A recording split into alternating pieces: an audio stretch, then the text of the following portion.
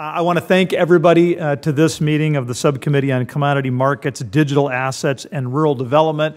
It has the rather clunky abbreviation of COMDAR. Staff were instructed to find something better, but I guess that's the best that we could do, so be it. We do have a lot of work to dig into this year, and I'm excited to get started. Of course, today's hearing is on digital assets, but it's hardly the only thing that we're collectively going to be working on together. I mean, clearly rural development is going to be really important, particularly in light of that title of the Farm Bill. We also have the Commodities Future Trading Corporation, or Commission rather, which is going to be important, particularly given the fact that we have had both the chairman and the ranking member commit to doing reauthorization of the CFTC this year. And I look forward to working with Chair Caraveo and others on the committee on that work.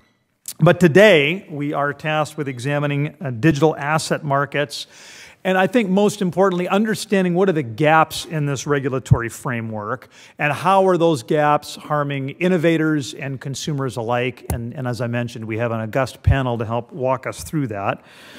I think it would be an unfortunate deficiency if we didn't take a moment to call out the nearly unprecedented level of cooperation and collaboration that we have had with the House Financial Services Committee.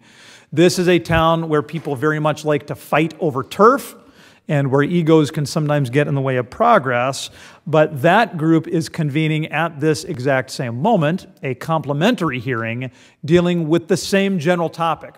What are the gaps in the regulatory framework and how can we work together to address them? And in fact, next month, the collaboration gets even closer insofar as we have a joint hearing to examine these issues together, and those are not typical in this town.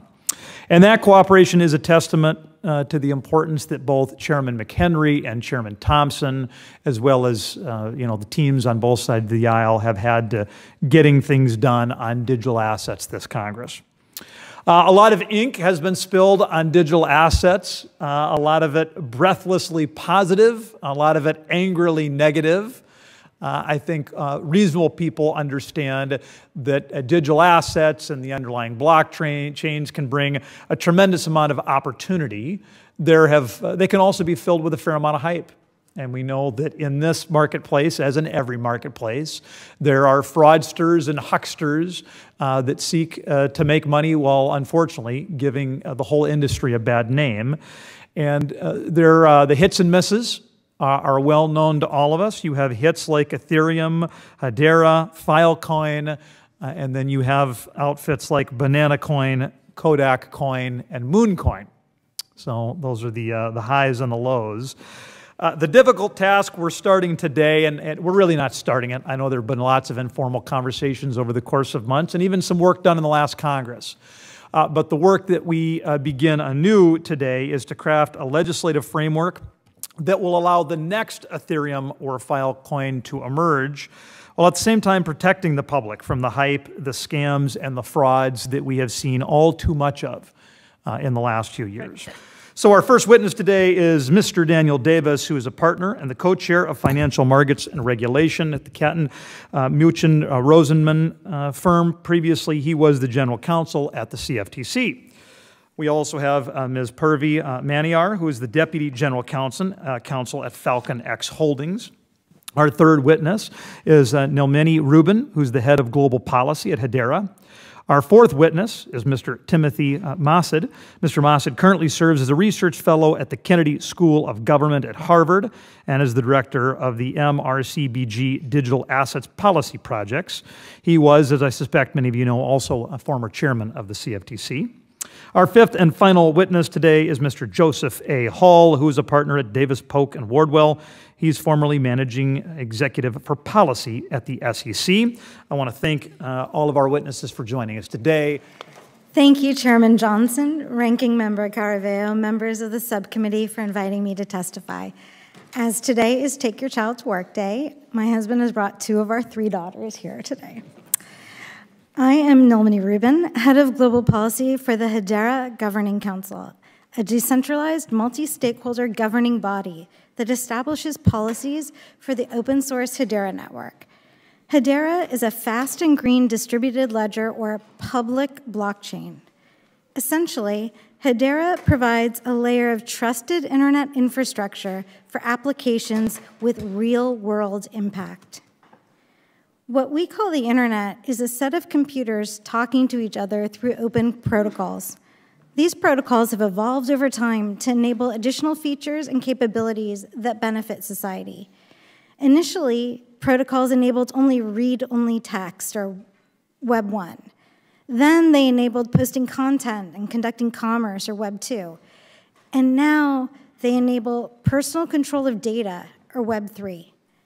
Public blockchains are Web 3 platforms for other applications and are operated by a network of independent computers, or nodes.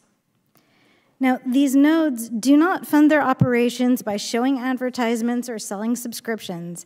Instead, nodes are paid by users directly through fees, like water or electricity. Node fees are typically tiny and frequent, with hundreds or thousands of transactions processed per second.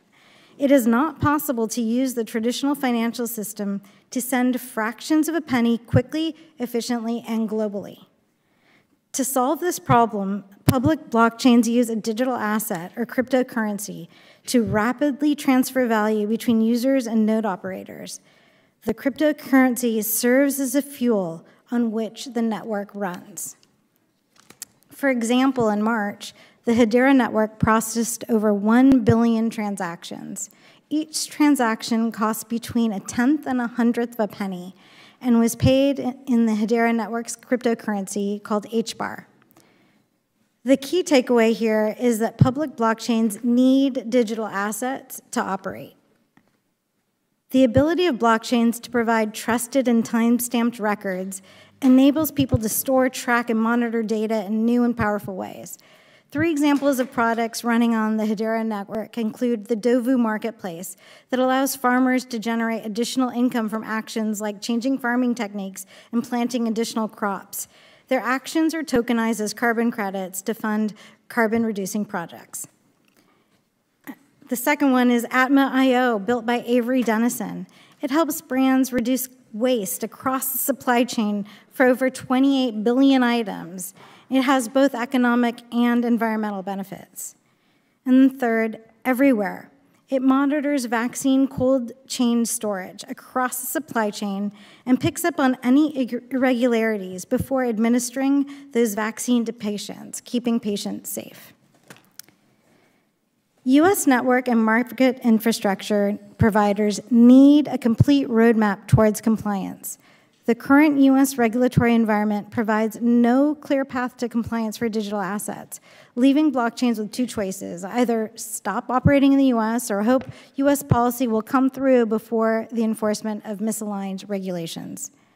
To protect consumers, enable innovation, and promote competition, we recommend Congress pass legislation creating an activities-based framework to regulate digital assets based on the nature of the transaction.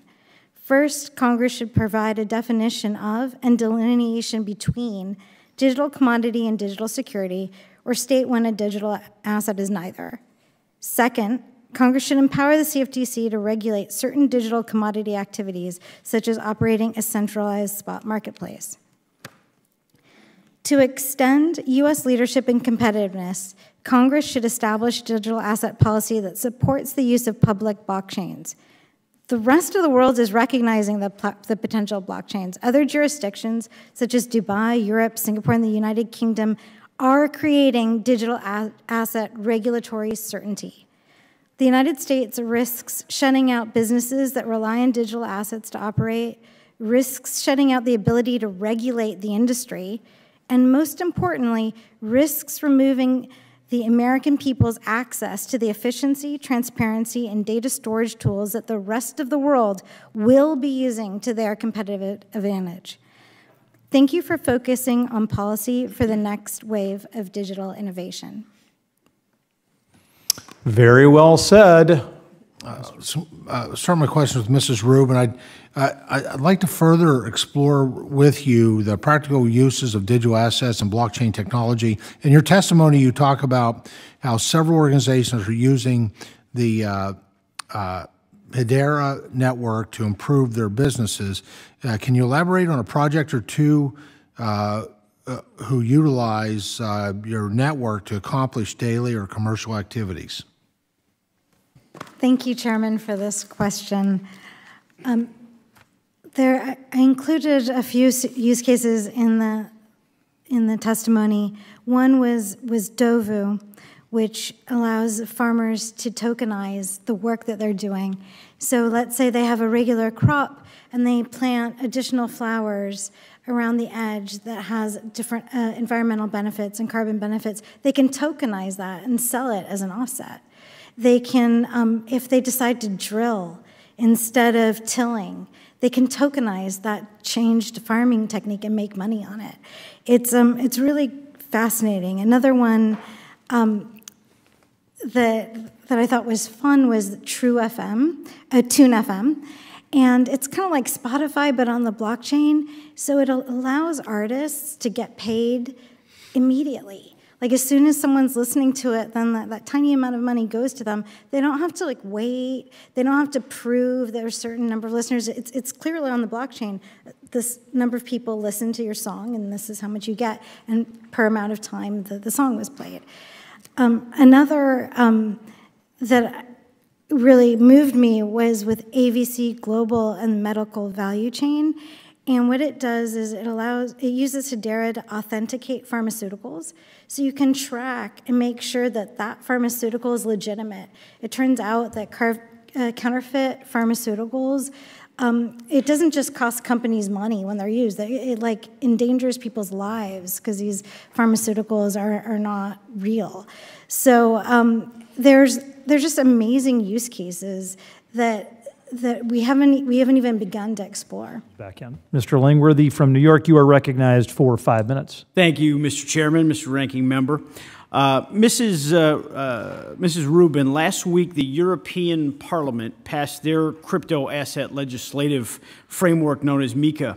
I heard from several crypto companies that due to the lack of regulatory clarity, that many firms are choosing to domicile their companies in jurisdictions that do have clarity. In addition, a recent study published by the Developer Report reported that the U.S. is continuing to lose its lead in blockchain, going from 40% of the developers globally to 29%. Mrs. Rubin, are you seeing this innovation flight as well? If you are seeing that, how can we reverse that?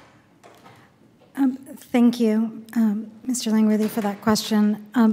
Yes, the flight that you're discussing is real. And it's happening. People are fleeing to jurisdictions with regulatory clarity because they want to know that their businesses are operating within the law and that they can operate fully and that they can make investments that will stand. So it's kind of this shocking situation where the United States, which is usually at the forefront of every technology, is now standing back and allowing other jurisdictions to run ahead. And this is not just bad for the businesses themselves, but it's bad for the American consumers because we won't have access to these transformative technologies. Hedera was created by U.S. veterans. People who were teaching at the Air Force Academy. Like, we launched Hedera here in the United States as a global platform. Our firm desire is to make this be a platform from here.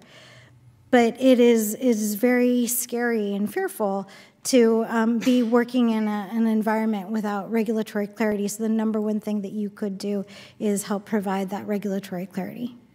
Thank you very much.